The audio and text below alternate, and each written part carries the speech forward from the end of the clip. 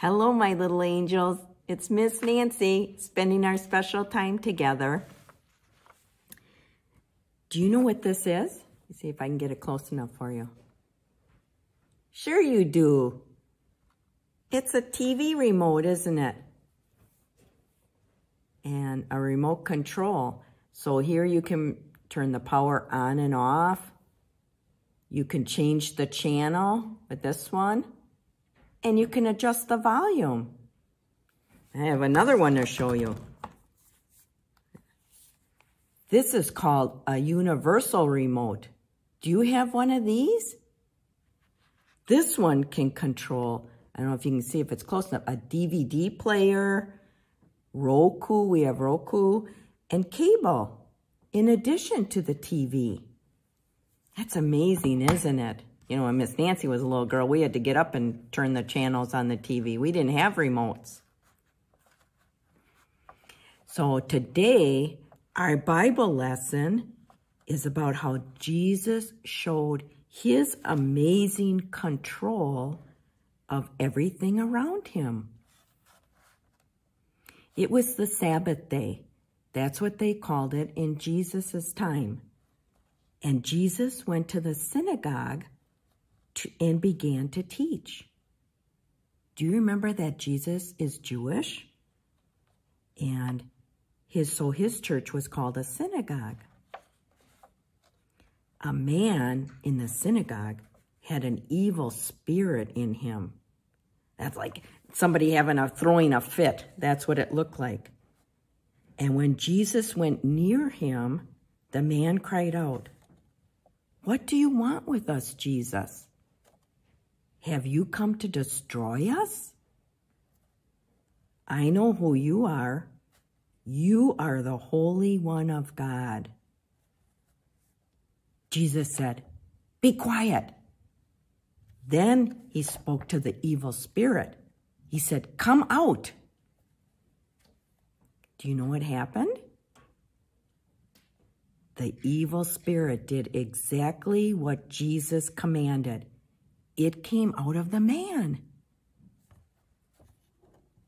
The people there were really amazed. They looked at one another and asked, "What is going on here?" Even evil spirits obey his orders. There was power in the words that Jesus spoke that day. On that day, Jesus came in and took control of the man's life. That man was better from that point on. No more evil spirit. You know, Jesus wants to be in control of our life too, yours and mine. He wants to be in control of the plans you make, the words you say, the things you do, and the places you go. Why? Why do you think Jesus wants us to, or he wants to be controlled? Because he wants what's best for you and me. The Bible tells us that God has a plan for us. It is a good plan that will give us hope and a good future, a good life, if we let Jesus control.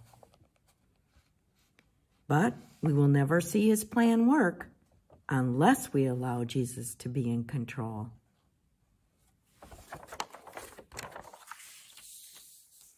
Let us pray together. Dear God, we want Jesus to be in control of our life. We know he wants what is best for us, and that is what we want too. In Jesus' name we pray. Amen. Let us pray the Lord's Prayer together. Our Father, who art in heaven, hallowed be thy name. Thy kingdom come, thy will be done, on earth as it is in heaven. Give us this day our daily bread, and forgive us our trespasses as we forgive those who trespass against us. And lead us not into temptation, but deliver us from evil. For thine is the kingdom and the power and the glory forever. Amen.